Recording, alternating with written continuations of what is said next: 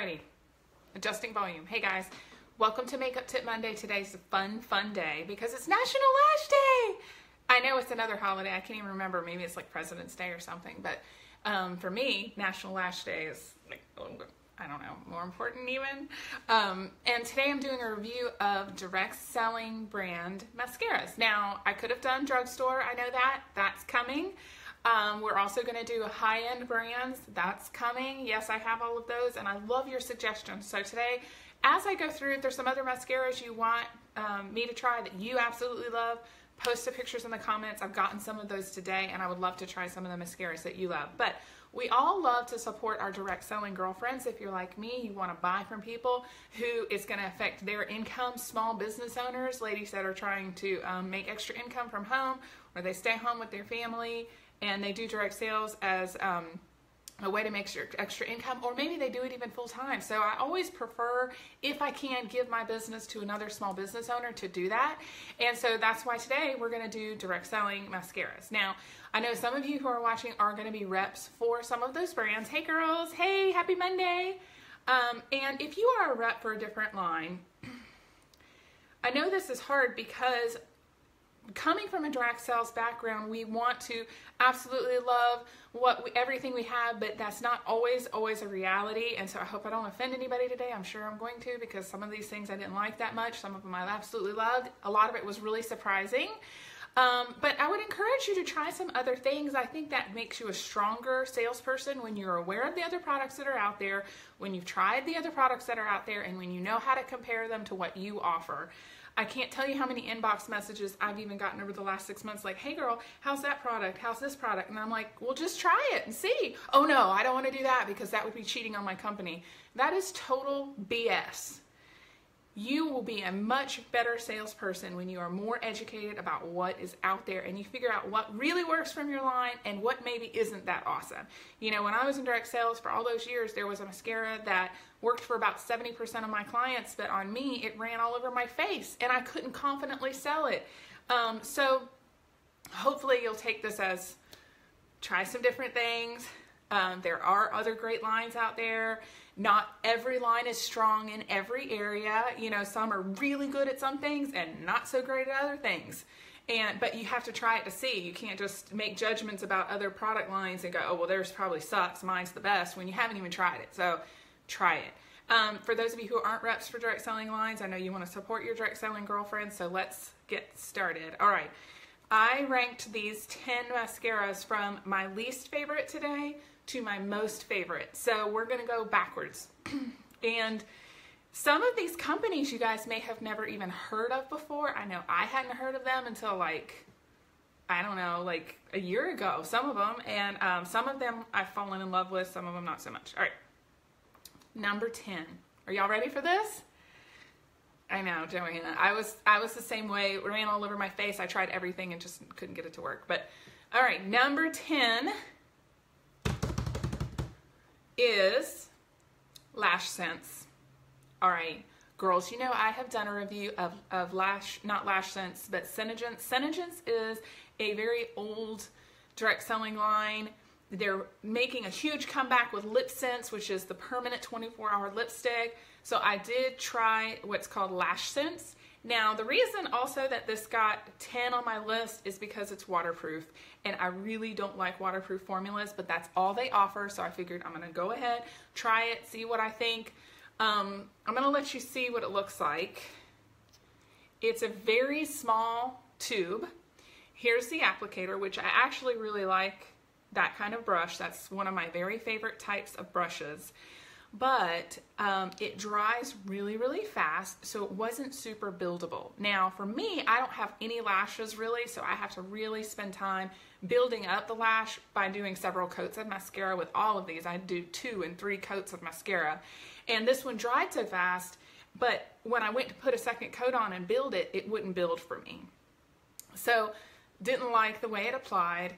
and then it would not come off. I have tried every type of remover to get it off, and I could not get it off. The only way it would come off was if I got in the shower and the humidity of the shower and washing my hair made it smudge all under my under eye, and then I had to scrub. So I'm not a huge fan of waterproof because it does take a lot of time and energy to get it off. It's hard to get off, and you have to pull on your face, and I don't like to pull on my face because I don't want to age. Hello? Okay, so Lash Sense got number 10 for me. Plus, I will add, Lash Sense's packaging is just, it's just ugly. I'm sorry, I know that's not on the subject, but I feel like they could use an overhaul in their rebrand everything. And it came in a little bubble mailer, no box, just a bubble mailer, boom, here's your mascara. So they could work on that. All right, so number 9, and this comes down to the subject of, does expensive always equal better? Because 2 of the most expensive mascaras I tried were Arbonne and Beauty Counter. Now, the one that I'm listing as number 9 is Beauty Counter's, well, I'm going to switch this a little bit. Beauty Counter's volumizing or lengthening. I'm going to say both of them, they're interchangeable. Lengthening is what we'll mention first. All right, so I'm going to show you what it looks like. Now, I actually, again, really like these teeny tiny little applicators. And the reason I do is because you make less mistakes. You can get into the teeny tiny little spots that you maybe couldn't reach with a really fat brush. You can get into your inner eye really well, the outside tips. You can really fan out the bottom lashes. So if you like a natural look, if you like your lashes not to look so intense, if you have problems with maybe clumping or, I don't know, you just like a simple lash look, this might be good for you. But for me, I want it to lengthen and volumize, and they put their formulas in 2 separate mascaras. So Beauty Counter, you have to buy a volumizing and a lengthening. Now, not a lot of people are going to do that because this is $29 and this is $29. So to get both, you have to spend $60 on your mascara. So I didn't really like the lengthening very much, although I loved the brush and it really did fan out my lashes, and it would be great for people who like a more simple lash look. I just didn't care for it that much. I really need to build up my lashes, and so I would say that the lengthening Beauty Counter was a no-go for me. And then number 8 was the volumizing. Again, $29. I'll show you the brush. Here's the brush. Now the brush is a little bit fatter and it's got those 2 humps like a camel.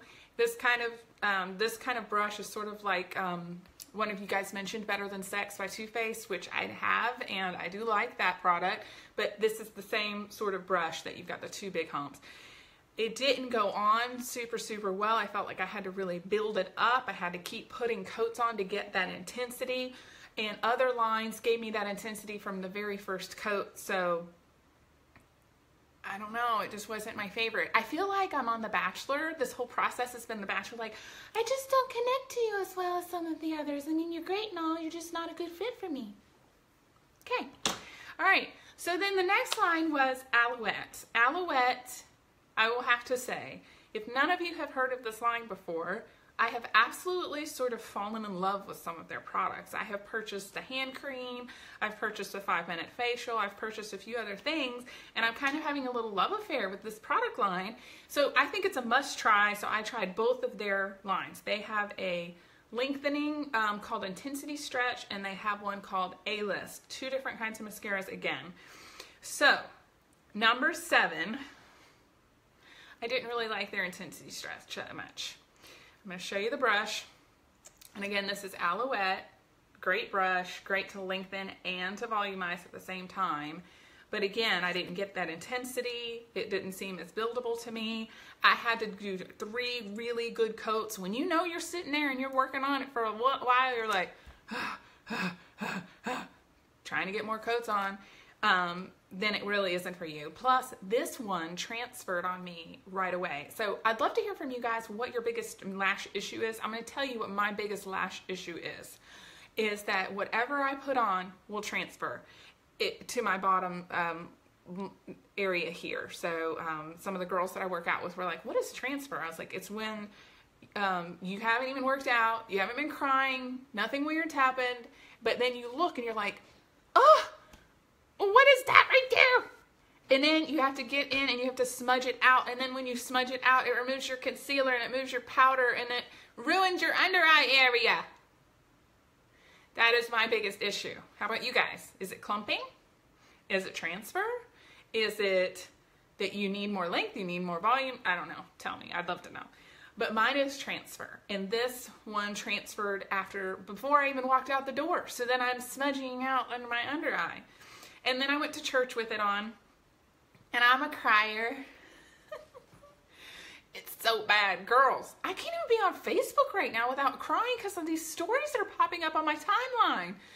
And so, of course, I cry in church, like crying the whole way through the church service. And it's so embarrassing. And I go to rub it off, and it doesn't just rub off easily. It's one of those kinds that kind of smear across my face. So I'm walking out looking crazy. I don't know what I look like, but then I get to the car, and I'm like, ah! So I tried all of these a couple times. Like if I felt like, I'm not sure how I feel about this, I'm going to try it the next day and see. Same thing, transferred. So I'm the same way. Yeah, transfer is my biggest issue. If it is going to run, it is going to run on me. So that was number 7. All right, moving on to number 6. Some of you direct messaged me that you really liked the way this one looked on me. If you don't follow me on Instagram, I have been putting pictures every single day of the different mascaras I've been trying. And it's in my highlights, so you can see every single mascara that I'm talking about today. You can see exactly the day that I wore it, how it looked, all that stuff. That is true. And I will say, Samantha just mentioned that Beauty Counter is known to be a safer ingredients. And that is very true, which... their product line is a little more pricey, but you're getting that aspect of it. But I have found, Samantha, that with regards to their makeup, I didn't like other makeup as much either. Like, their skincare felt amazing, but the makeup just doesn't go on. You know what I mean? Like, I would pick up an eyeshadow, and I would load up my brush, and it just wouldn't go on my face. I'm like, where's the product going? Like, in the air, or is my brush, like, absorbing it? So it was very interesting because it's such a great line. The branding's great. The mission's great. The bottles are beautiful, but like the makeup, I didn't get that real impact that I want from my makeup. So maybe that does affect the ingredients and how effective the makeup is. I don't know. All right, so good point. Number 6, Mary Kay. So again, some of you probably saw these pictures. This was the most interesting of all of the packages. The prices are in the description, so you can see how everything kind of lines up with regards to the cost of each of these. The Mary Kay mascara is $18, and everything ranged from around $16 to like $40. And so it's a great value. I'm going to show you the brush. Now, out of all of the brushes, this was probably my least favorite. But if you are, how many of you girls are the ones who love like a big, fat, puffy brush? Like you really like those really fat ones. Well, then you might like this brush. The reason I have a really hard time when the brushes are massive like this is because I have smaller eyes and there's more mistakes that I make. I have a really hard time getting into all the crevices to reach every lash that I want to reach when they are this fat. So a little bit on the brush. I did have to put several coats to get it to really work up. You don't get that max impact right away. It is, nice thing is it is a lengthening and a volumizing mascara, so you eventually do get that volume, but when I did finally get enough on to get the volume, it was a little bit clumpy and my lashes looked a little bit thick. Now, I don't have a problem with that as much. I like spidery lashes. I'm like all about it. But it just wasn't, again, I wanted to find a mascara that just had the best of all of it. So I like you, Mary Kay. I'm going to use you, but we're not getting married. Okay, so we are moving on to number 5. So my top 5 favorite new mascaras. Number 5 is the Perfect Mascara by Limelight. I'm going to show you the brush. Really, really, really liked Limelight. I felt like it went on from the very first coat. It's a very large tube. You're looking at a really good price at $20. I really have nothing negative to say about Limelight's mascara. It was just a great all-around mascara.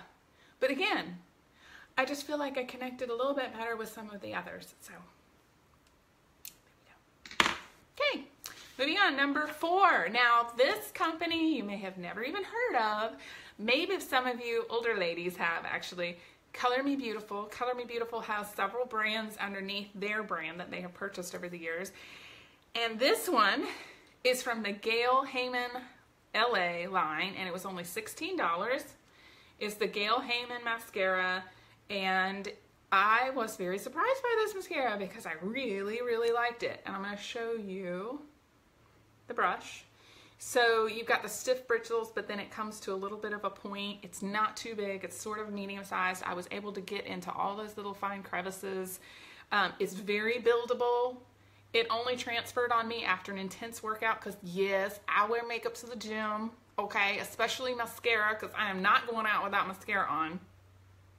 And that is the only time it transferred on me. And some of the others did, but we're talking about buckets of sweat coming off of my body.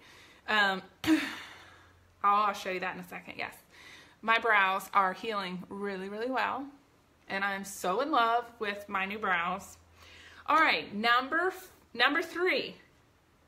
So number 4 was Color Me Beautiful. Number 3 favorite mascara was Alouette's A-List. I'm going to show you again.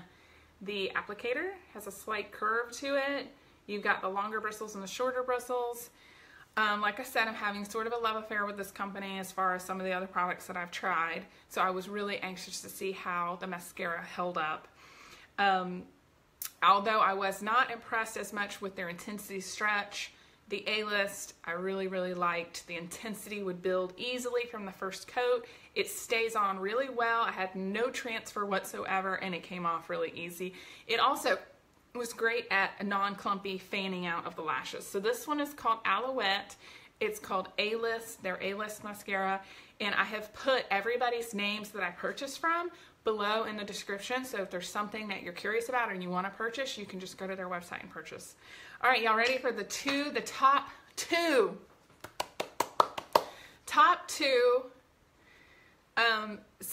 best direct selling mascaras as far as I was concerned through this process over a 3-week period. Number 2 was Arbonne's. Oh my goodness. It's the most expensive one out of all of them. It was $39. But wow. Wow, wow, wow. From the very first time you touch your eyelashes, the intensity is like boom. It goes on so strong. And then you just can put on a couple extra coats if you want to really build it up. You can tap it on the end.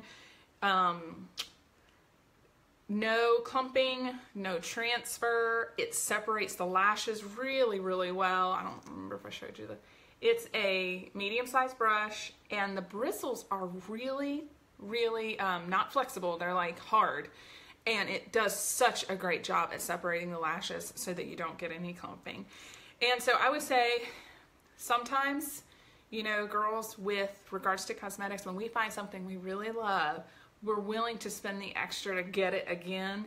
Sometimes it's not worth it. You know, like I didn't like the Beauty Counter mascara as much, and it's pretty expensive, whereas this one is the most expensive. But I would say it was number 2 on my list. Loved it. I'll be using it for myself again and again and again. It's going to go on my high rotation list.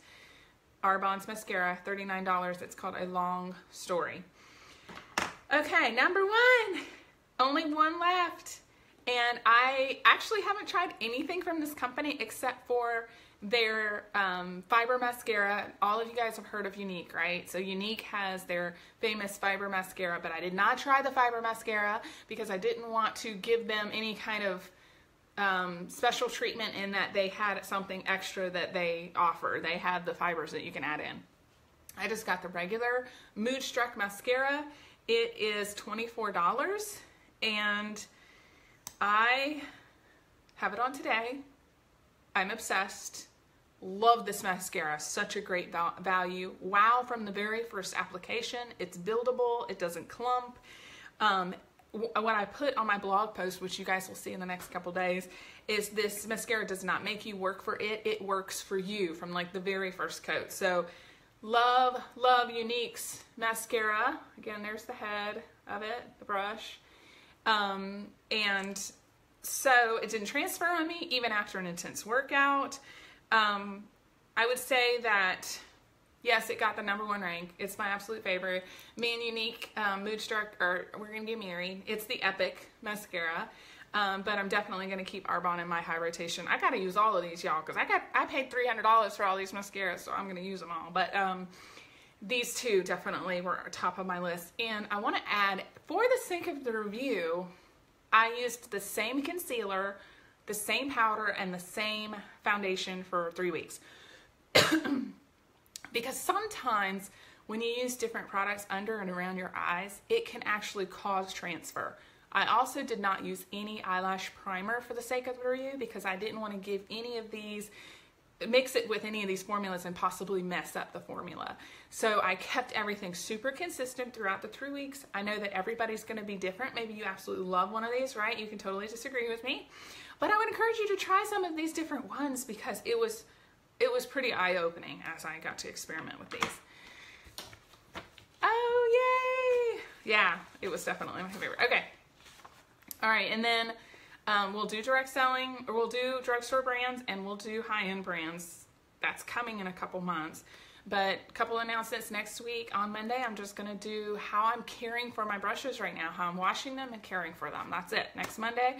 And then 2 weeks from now, we have 4 spots left for headshots. If you need a professional headshot, and I've said it 1,000 times, girls, no more selfies, no more old shots, no more like, I don't know, you and like your whole family. If you have a business, you need to have just you as your profile picture on your business page so that when people scope you out, that's the first impression. That's the first thing they see. It's super duper important to have a really good professional headshot, professional one. And that's in 2 weeks on Saturday, March 3rd. If you're interested and you're local to me, you can come. $160 means you get makeup, lashes, a photo shoot, and all of your images in a private gallery. We have 4 spots, just 4 spots left. And the sign-up's on my page and on my blog. So we will see you guys then for those who signed up. Please put your comments. Let me know what your lash issues are, and also tell me what your favorite mascaras are, whether they're drugstore or high-end brands. I'd love to know because I want to go buy them all and try them and do another review. All right? As always, I'll see you next Monday on Makeup Tip Monday. Bye, ladies.